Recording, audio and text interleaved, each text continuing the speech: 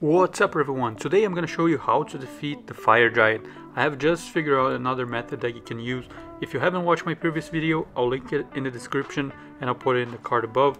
So if you want to take a look at that and see if that will be a better fit to your gameplay, then go ahead, click watch this video.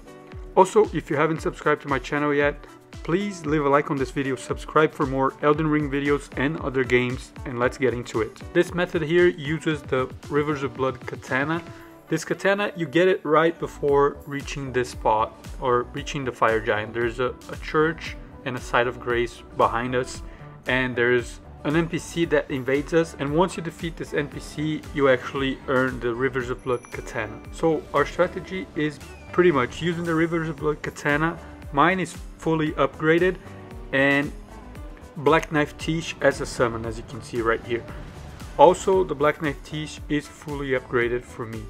So mind you that this gameplay was actually captured on NG+5, so the fire giant will actually have a lot more life than probably for you guys, but the strategy is still the same. So once you're here, you want to hop on your horse and run towards the fire giant, and you want to focus on his left foot. His left foot is the weak point in the first stage of the fight, so you want to keep attacking that. If he runs away like he's doing right now, jump immediately on your horse and try to get as close to him as fast as you can, because this way he cannot attack you. And then you keep attacking his foot, and if he tries to attack or do one of these moves, you just want to dodge right before he does the attack so you don't take any damage. So just keep attacking him. The Black Knife Tish is actually really good against the fire giant because he keeps jumping around, so he avoids a lot of attacks and he's able to last for a long time. As you can see here, we just got to this second stage. Once you get to the second stage, you don't have to jump on your horse. Be careful, he's gonna put his hands down and you want to focus on his left hand, this one right here. Look how much life I take away from him just in his few attacks. Together with the Black Knife Tish that has his attack that does blood loss. So you can see here, he's almost dead. He's gonna recuperate some of his life right now doing this attack, but he was pretty much dead.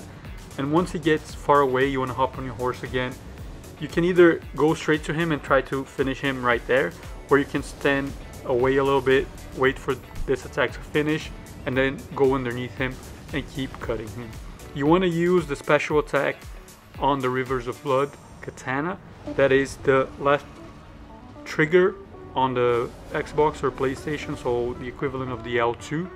So you want to use that attack, which deals a lot of damage and it does some blood loss accumulation. So once he was low on life, he recuperated a little bit, and now we're actually going to finish him.